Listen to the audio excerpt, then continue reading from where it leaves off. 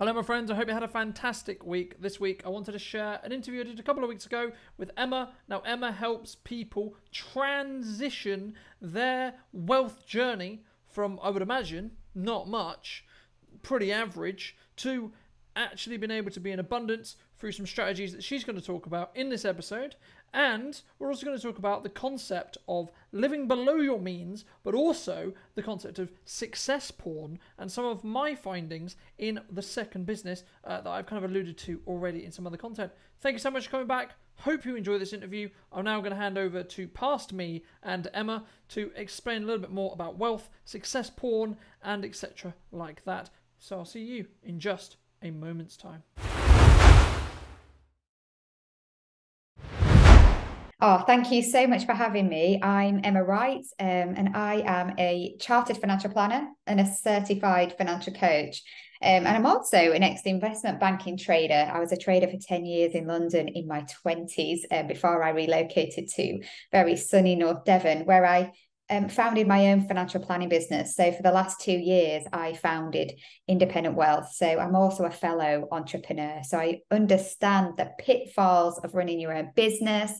I understand the ups and downs of having financial kind of stability with consistent cash flow, ups and downs, the roller coaster of not only running a business, but also life. I'm a mummy of Harry and Rose, a 2 and a 5-year-old, and I'm juggling that around trying to also change the planet and save the planet from what I feel is the biggest challenge at the moment, which is the climate crisis. One little ripple, one little pound at a time.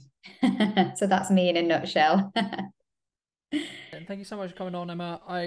The reason why I wanted to get you on and have a conversation with you is because I think, which is something we actually touched on the pre-conversation before the show, which is this concept around, I'm not a millionaire, so I'm not successful, right? And I think, or even billionaire, or et cetera, et cetera, et cetera, right? I don't have lots and lots and lots and lots of money.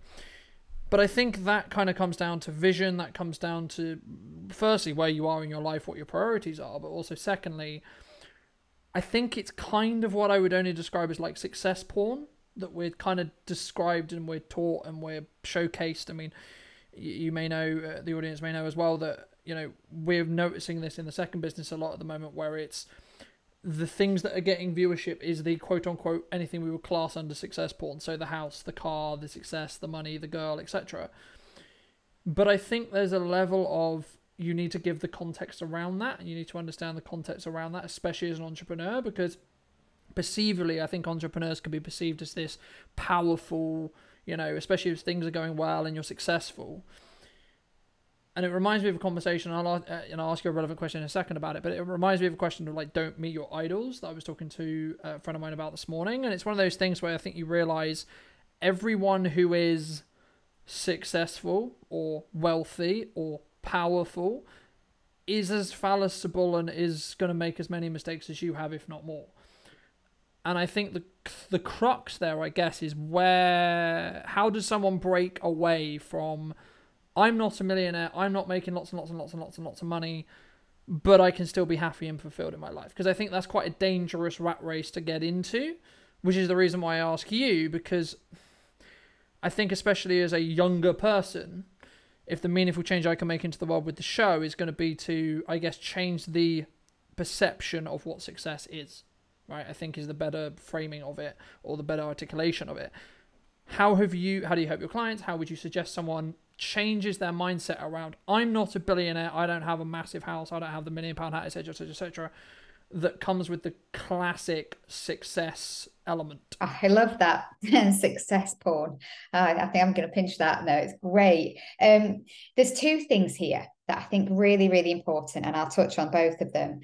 The first thing is defining what success is. I like to think of, like, when we think about kind of how we can grow our success, I like to redefine what wealth means.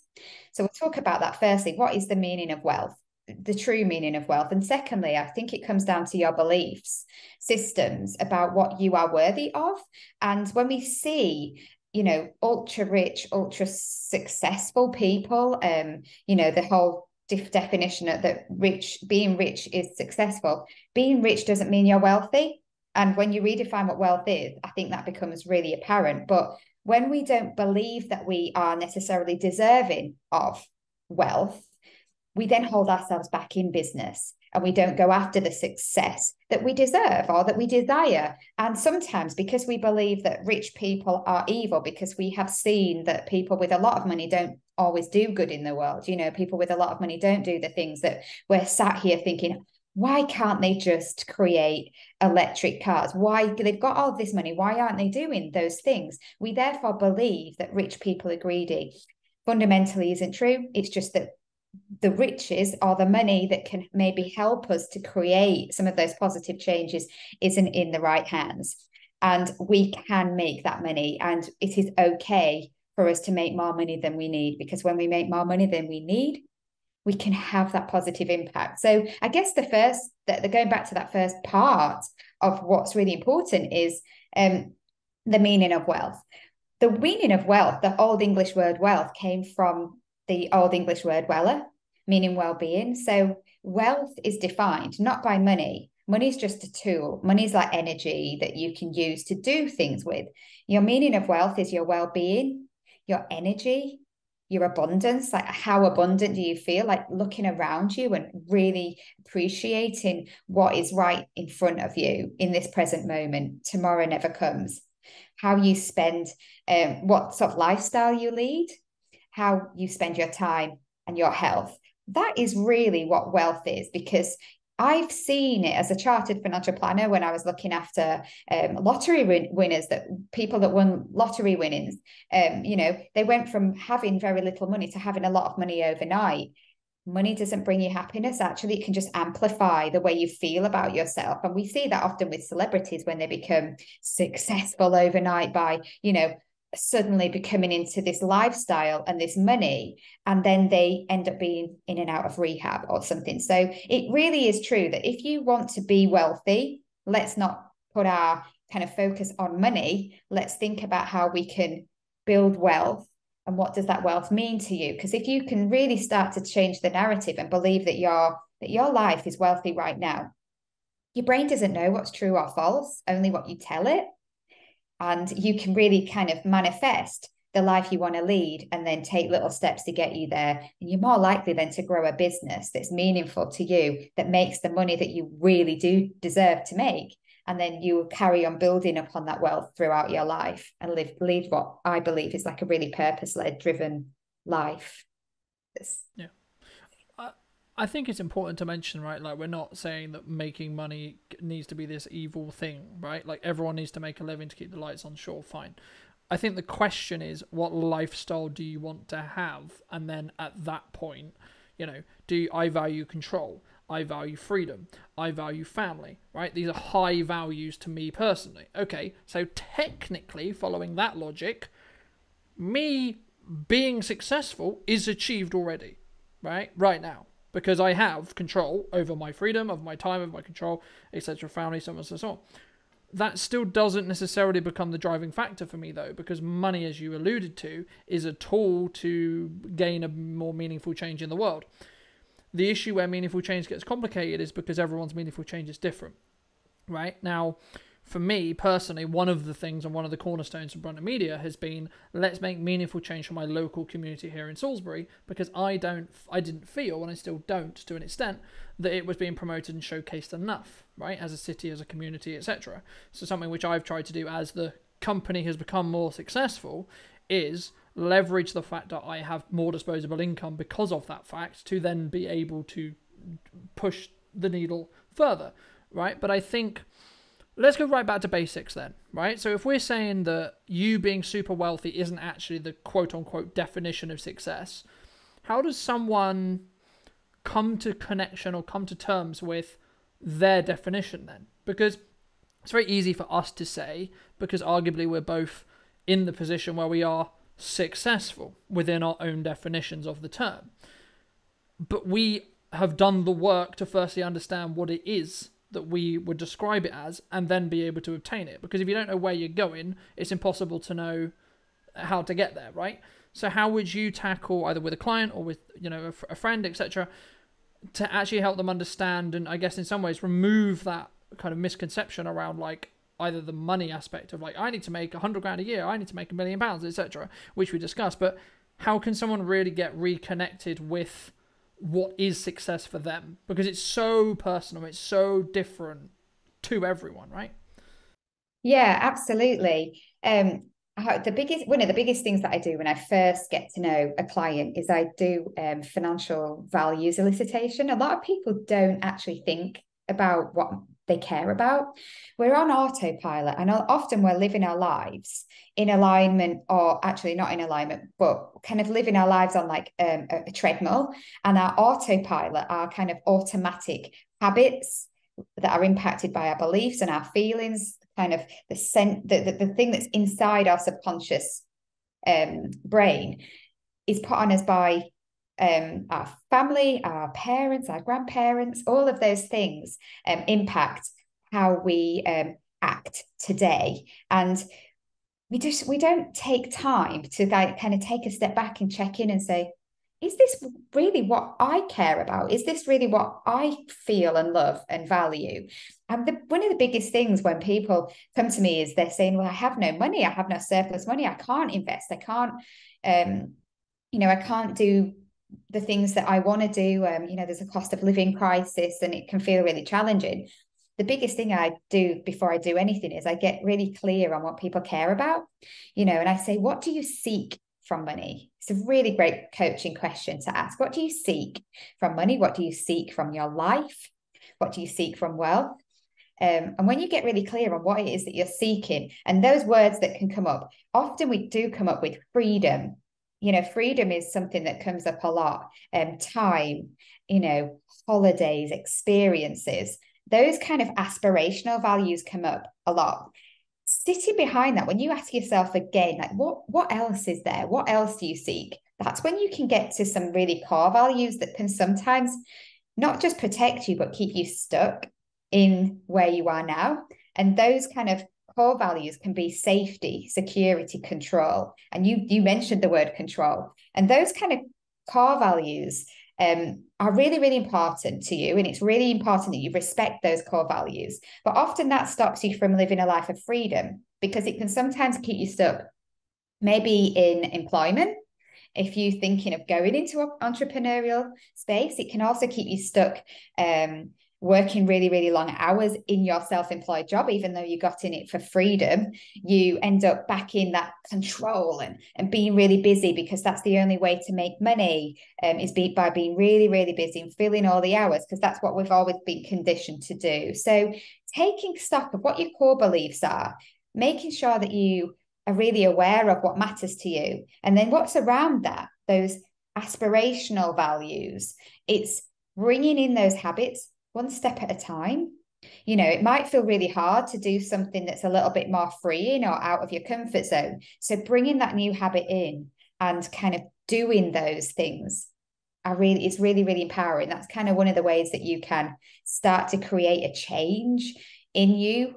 It can take 28 days to 6 months to create a new neurological pathway. And if you really have strong beliefs about money, or about your worthiness, or about how you should live your life, if you're saying you should do something, check in on that. Should you be doing it? Is that something you really value or really care about? Because if it isn't, then you are wasting time, energy, and money. And usually when people do this, one of the things that happens is that they all of a sudden they find they look at their spending habits. It's one of the things you can look at, because when you look at how you spend your money, you can see how you're spending your time and energy as well. And you can kind of rate your spending against your values. And if it isn't aligned with what you want to be doing, you can say, okay, that isn't aligned with what I want to be doing. Like one of the things that I realized that I was doing, I'm trying to save the planet. I'm trying to be plastic free. And I was buying takeaway coffees on my way. And I was like, right, one simple change is I could get an eco cup and I can start making my own coffee in the morning, saving money, saving the planet. And it makes me feel really good. Every time I have that urge to stop at the coffee shop, I walk past, and then that gives me dopamine, because the dopamine takes you towards that. And then you have the guilt coming out because you're thinking, I've spent my money, I'm doing something that I don't want to be doing. And then you kind of move forward. So it's creating those little lifestyle changes, one little thing at a time, that can have a big, profound impact on your wealth.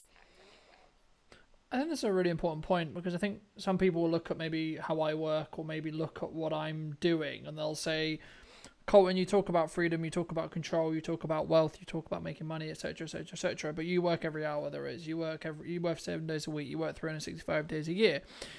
However, I'll asterisk it by saying, yes, I do, and you're right. However, you need to appreciate and understand that this is a certain amount of time, a significant period of time that I have agreed to myself I'm going to commit to grow the business, right?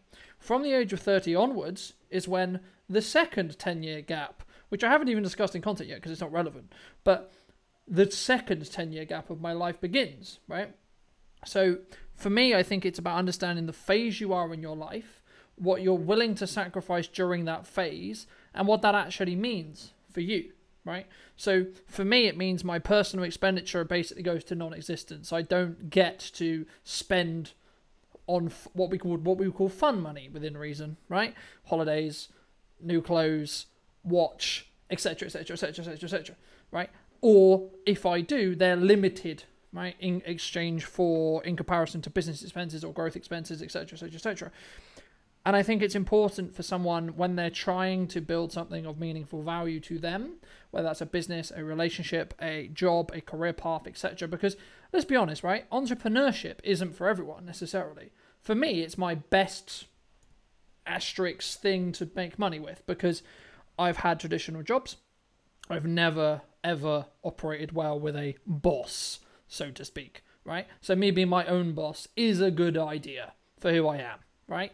But that also doesn't mean that everyone should be as, driven and as pushed as I am to create something as large and meaningful and etc.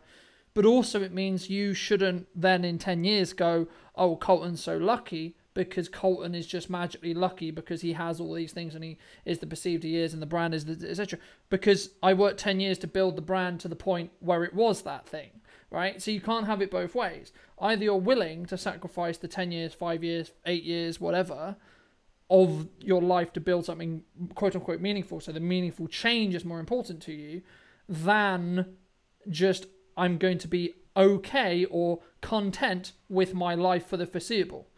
This is not a critique, this is an observation.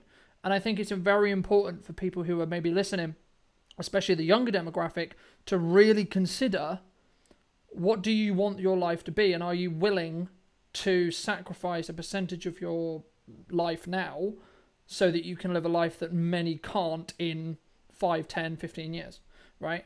I mean, is there a correlation I imagine there is, with what you do in the respect to that mindset shift around short-term, because the age-old saying is like, we don't want to sacrifice the now for later on in our life, right? That's the crux of many quotes that I could use here.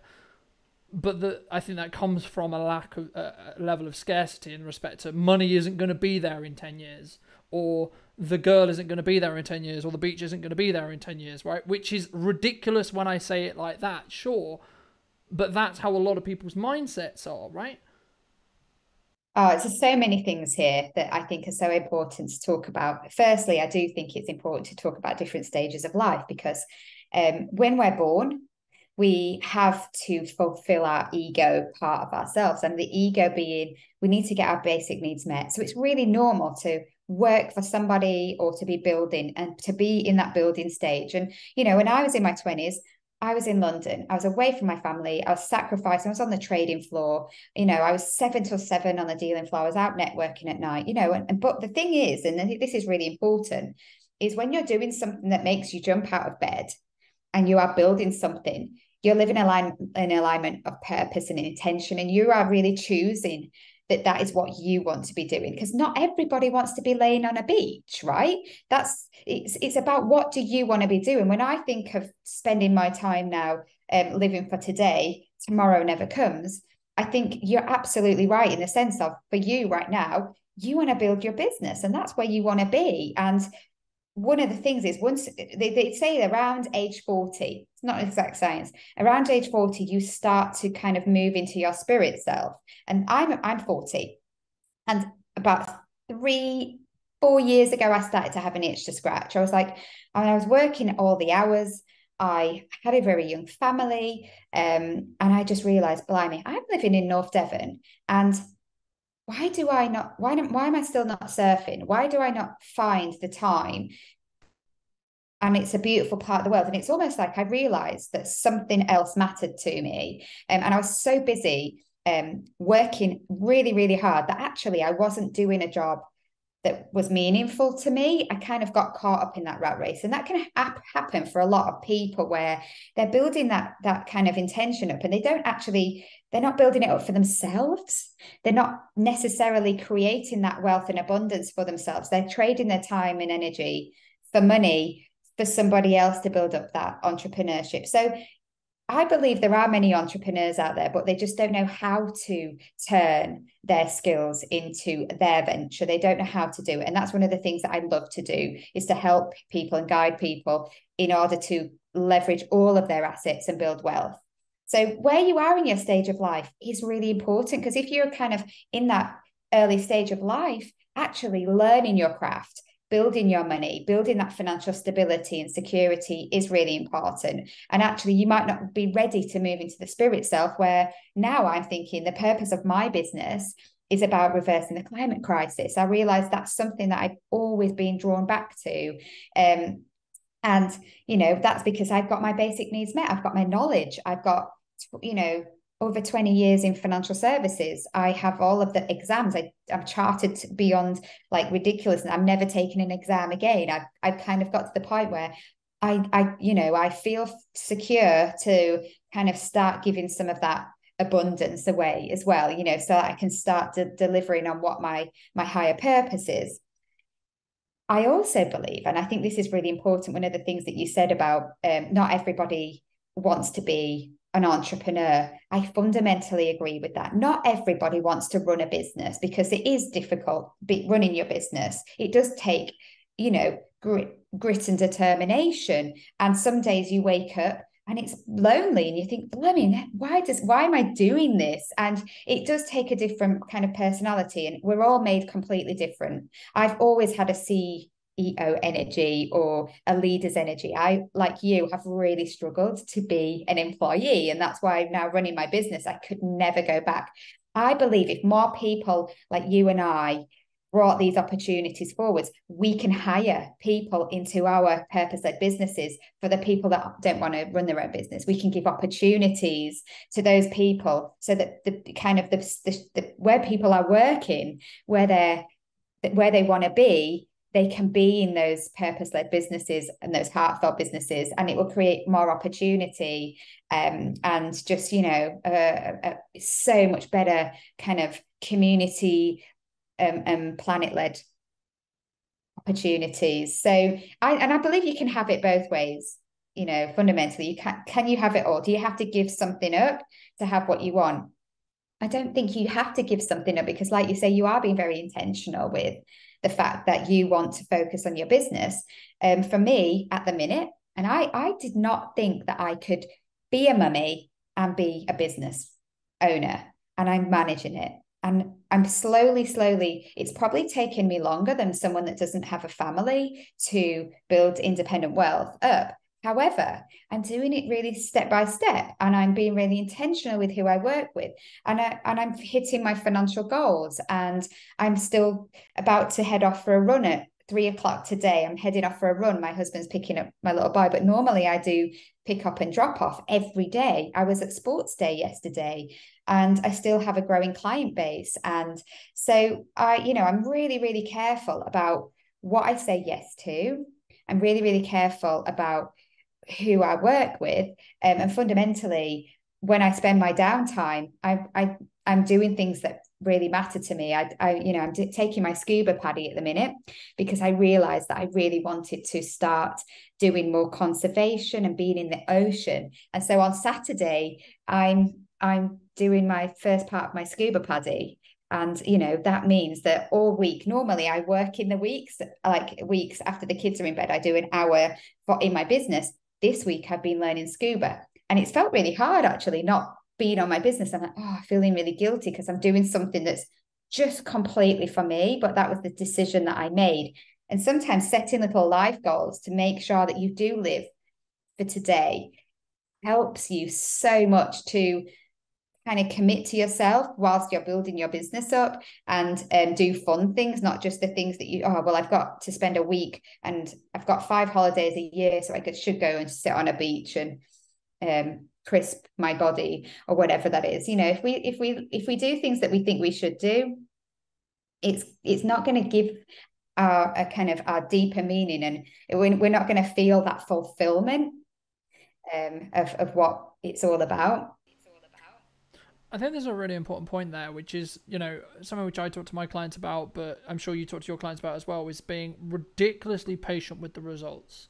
Because I think there's, especially in the success porn world, it's very get rich quick. It's very, you do this, you make £1 million, you do this, you make 100k, whatever. The reality of business, in my experience, is you do a lot of shit for a very long time, you get no results, and then suddenly there's a 2% improvement, 4% improvement, 10% improvement that then compounds upon that across 2 years. Fantastic, well done.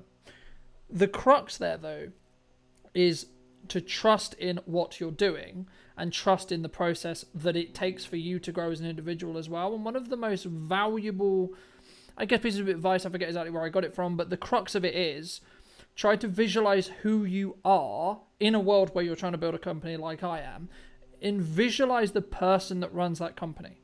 So what are their daily habits? What are their daily routines? What do they spend their life doing? What do they prioritize, etc.? And for me, when I say I'm driven by meaningful change, who I employ, the culture I have, and the kind of money I reinvest back into my community is the meaningful change I mean. Because if you look at what Colton has earned from Brunter Media, it's actually less than Colton earned at the start of Brunter Media, which sounds counterintuitive when you appreciate Brunter Media has done nothing but increase in revenue, right? Which is like, if you don't understand business, then you're like, how does that work? The thing is with most growing businesses is their profit margin as an owner is non-existent or tiny, which means because they're not taking the money themselves, the analogy I always use is, I make £1,000, I'll reinvest 800 or 900 and take the 200 so I can survive. That's it. I'm looking for my survival financial health. That's it. And I'm trying to keep that as low as possible so that I can invest more, which in turn means increases the speed of the machine, which in turn means speeds the growth. But I think sometimes people also don't do that same logic with their time, their energy, their money, their resources, and all these other aspects. Because to truly expand and to truly grow personally as a human being, but also as a business, you have to know how to leverage your time, energy, and resources all at the same time so that stuff can happen simultaneously. And this is one of the reasons why we bang on so much about content, is because it's the best way to scale, because you can do it once and then it will print you money, print brand awareness, etc., for the foreseeable future. But again, is that a mindset shift? Because I've kind of been in that for a very long time, but I guess I don't want to take it as like, I'm entitled because I've got this mindset, because that's where I think it can go.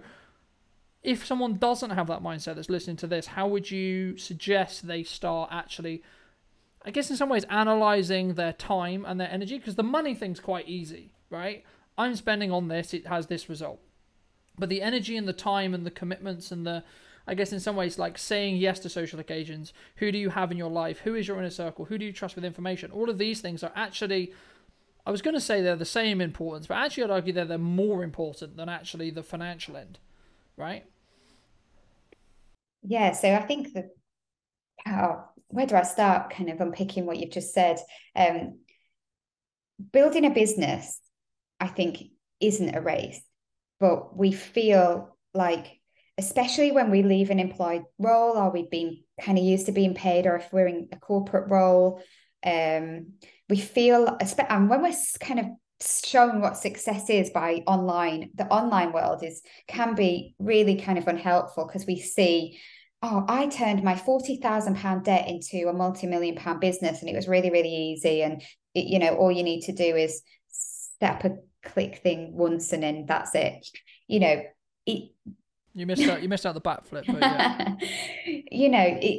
Rome wasn't built in a day. And I really believe that to build a business, it's really important that you build it sustainably, consistently, and you give yourself time to build to build the business that you want. So that one of the first things that I talk about with my clients when I'm talking to them and helping them to build a sustainable business, sustainable for the planet, but really importantly as well, sustainable for their time and energy and their money, is to get their offering priced correctly, not based on an hourly rate, because our time is not what we're selling. We're not selling an hourly rate. And that's one of the things that trips a lot of people up when they're selling a service-based business, for example, we're talking about here, is that we think that we have to charge for our time. And then we think, well, my time, especially if you don't think you're worthy, is not worth very much. And then we start to think, well, what if I deliver a one-to-many offering and then I could charge a really small amount because I'm selling it to thousands of people and that can make me rich? You're really undervaluing your time.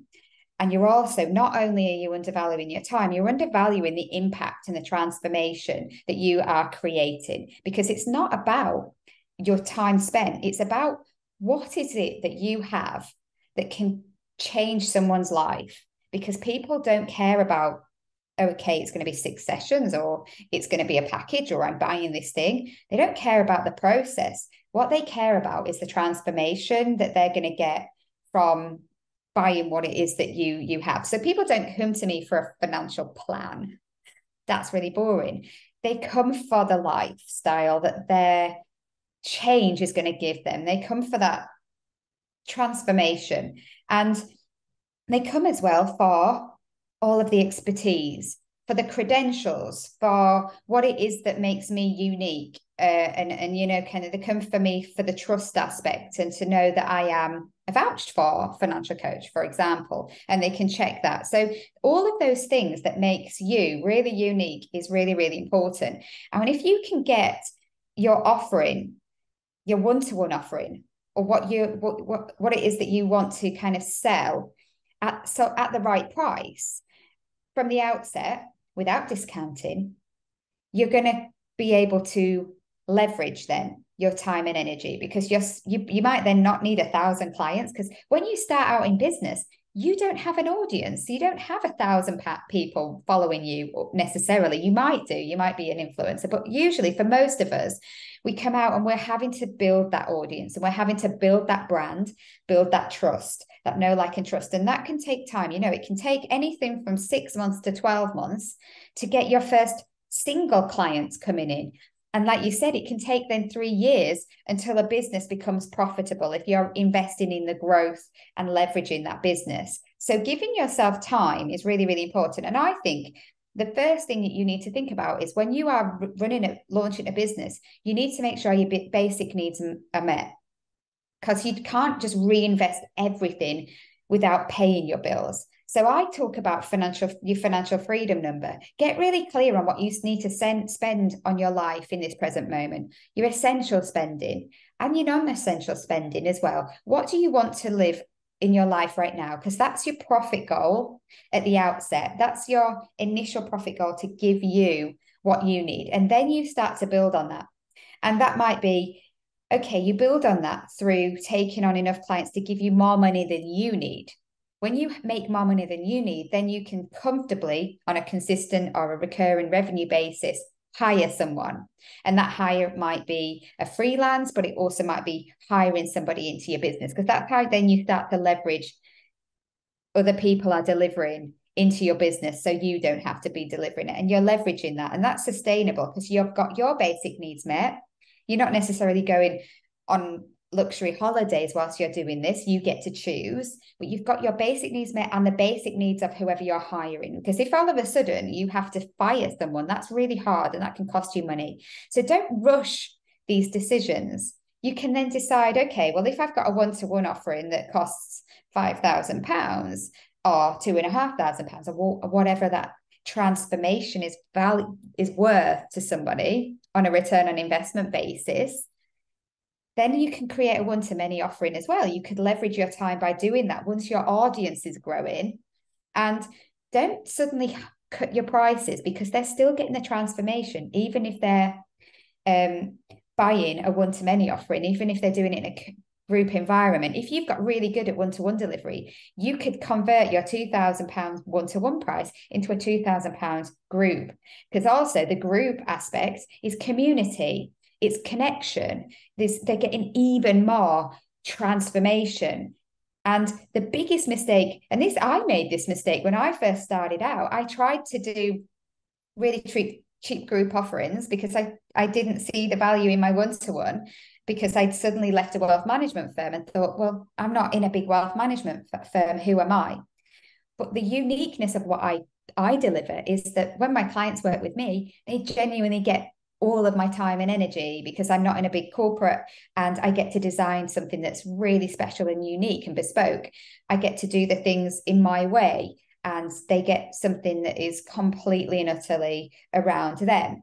And that is amazing. And that coaching element that I bring to it as well is different to what they will get from going to a wealth management firm, where it's quite often, sometimes, square peg into a round hole. There's no square pegs into round holes. And that's what you should see for your business as well, that to give you the real confidence that what you have is super special and worth investing in. So growing that sustainable revenue, growing in that way, can be really, really empowering. And you're not going to then lead to burnout. You're going to kind of grow at a rate that works for you. And then when you make profit, because if you make profit because you get your pricing right, you can reinvest, you can add the tech, you can create a beautiful brand, you can invest into your business and really grow it, and work with partners like, Brunton Media. You can work with partners that can really add value to your messaging, because once you get your messaging right,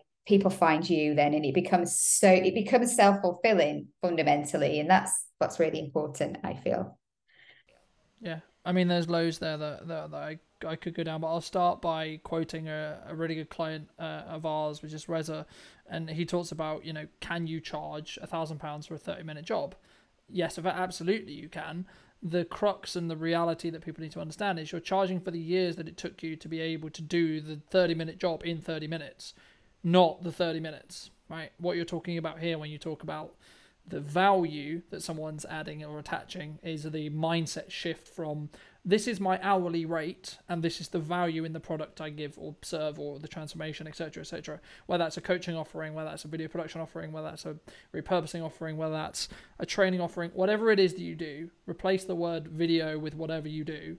What's the value the client gets? It's got nothing to do with how long. I've never been asked, ever, how many hours did you spend editing this video? They don't care. They don't care. They actually would prefer it was out sooner, right? Because if you can provide a product sooner than, like, on average, we'll say 2 weeks, but let's say it's an event video, I will charge more if it's the next day because of the inconvenience of me having to stay up to do it. But that's actually higher value because the results that video will then get is going to be higher than me waiting 2 weeks. Because in most cases with event stuff, if you don't post a video within 3 days, no one cares. But I've built a skill set to be able to do it quickly without sacrificing quality. So the client would owe me for the time and the skill set, not the actual time it takes me to do the video. And that's what I think that was the biggest game changer for me when I was really starting to really understand pricing and strategic business operation, because that's what this is, right? It's actually got nothing to do with how good you are as a tactician either. It's everything to do with the meaningful change you create for a client, right? And then I guess the question then comes, though, is especially in a service-based business, so let's use videography as an example, one of the struggles I had for a while was I need to remove my control over doing everything. It has to be done by me. I have to film everything. I have to edit everything. I have to... How would you suggest, how would you advise, etc., someone removes that kind of limiting belief around, I have to do it, me personally. Colton has to be the one who shots it. Colton has to be the one who edits it. It's a great question. I start with looking at your heart's core and looking at all the things that need doing in your business. If you've got things in your business, and this is a really good check-in as well, because we start running a business and we do all the things, write everything that you're doing in your business. Then what does actually needs to be done? Because you can get rid of the stuff that don't need to be done, that isn't serving you firstly. That's a big thing. And then of that list, what brings you joy? Because if it doesn't bring you joy, that is the thing to give to somebody else to do. I look at all the things that I don't enjoy doing. I don't actually always enjoy creating the financial plan. I like the connection with the clients. I like to present it. I like to extract the wealth information, because that's really coaching and extracting. I like presenting and talking, as you can probably tell. Joy, joy, joy. What am I going to get out of bed for and not dread? The things that I then don't want to do, I could get a paraplanner to do, and they charge a lesser rate than me, because fundamentally it's, creating a financial plan.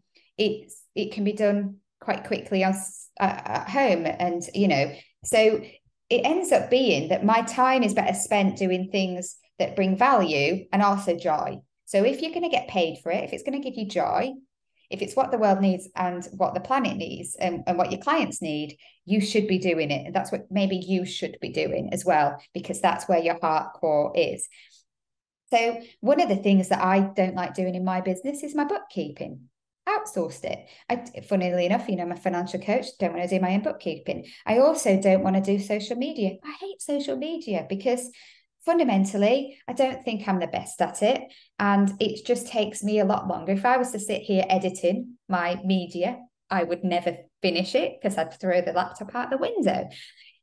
Do the things that you enjoy doing, and a good business outsources or hires the things that you're not so good at. A really good CEO business as well. When you're running a business, you'll hire people that are better than you at doing all the things around you, or you'll collaborate. You don't always have to hire. You can collaborate in business with people that are better than you. So for example, when I'm thinking of like running a mastermind or running something that's going to be really added value to clients, I will collaborate with the best accountants. I will collaborate with the best mindset people, because my skill set is the wealth and the financial stuff. But, fundamentally all of these other areas, the marketing piece, I'd collaborate with exceptional marketeers that can get your brand message out there.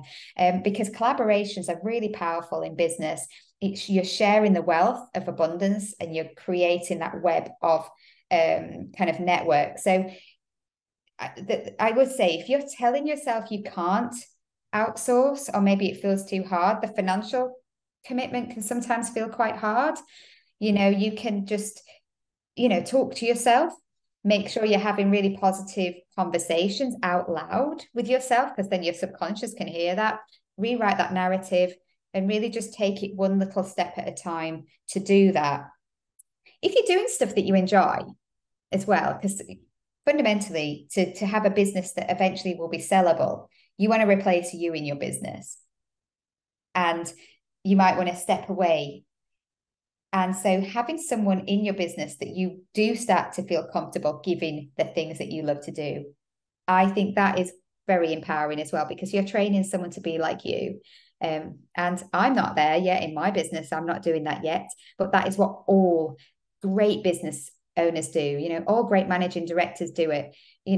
Richard Branson does it in his business. He's not running Virgin Media anymore. He's the person behind the brand. But fundamentally, it is safe to get somebody to do what you do, and train someone up to be the next you as well, or multiple peoples of you.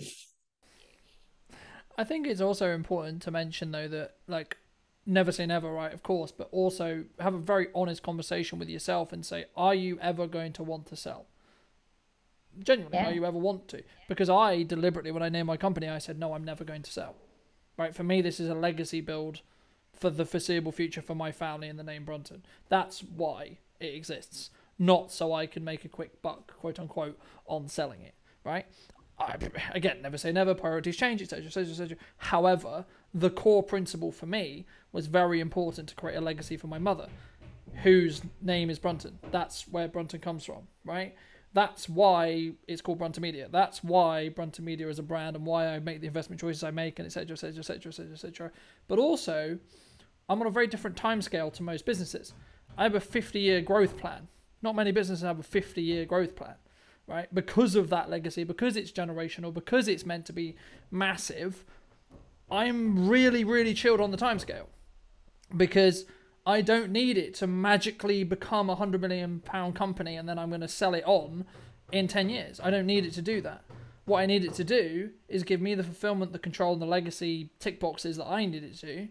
So then I'm creating my own meaningful change with the company. But I'm aware of time, so I think let's wrap up soon. But for those who've really enjoyed this conversation and want to connect with you, where's best for them to do that? Yeah, really quickly, I just want to touch on what you just said about legacy really quickly, because and what you just said, if you want to create a legacy, it's not necessarily that you're going to sell it. It's creating that kind of asset that can transfer.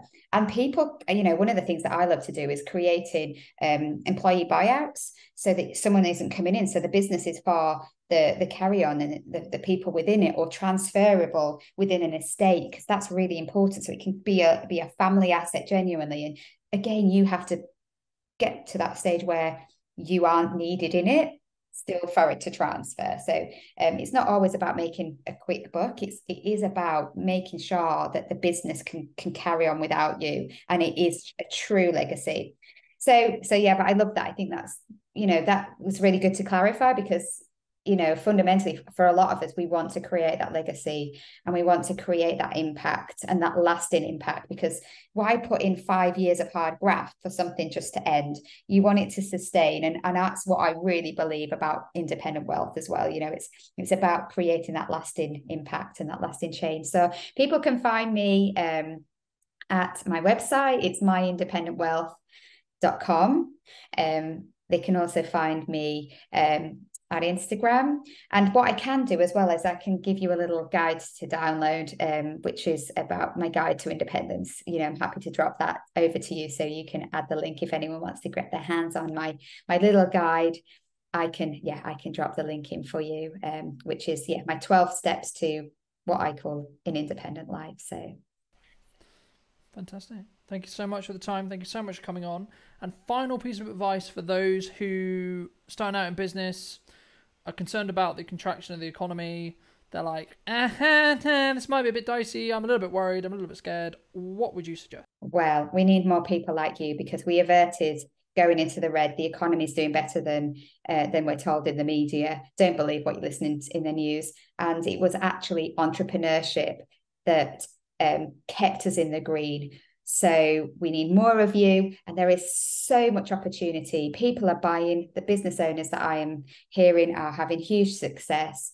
So yeah, don't hold back. Just get really clear on what your ikigai is. Ikigai is the Japanese word for living in alignment with your inner purpose. So if you want to launch a business, do 4 things. Check. Is it what the world needs? Is it going to bring you joy? Is it what you're going to get paid for? And what's the 4th one? Yeah, what you love, what you're good at, what the world needs, and what you're going to get paid for. Because if you've got a tick in all of those boxes, then that is a real good viable business that people need. So don't hold back. Thanks so much for coming back and joining me, ladies and gents. I hope you took value from this week's episode and this week's conversation, all about wealth creation and the meaningful change and the vision that we can have in our wonderful internet-based world. Thank you ever so much for coming back and joining me once again. If you don't want to miss next week's exciting interview with a brand new guest where we can talk about something valuable to you and your life and your business in 2023, then why not be subscribed to the channel? And I'd love to hear what you think in the comment section down below.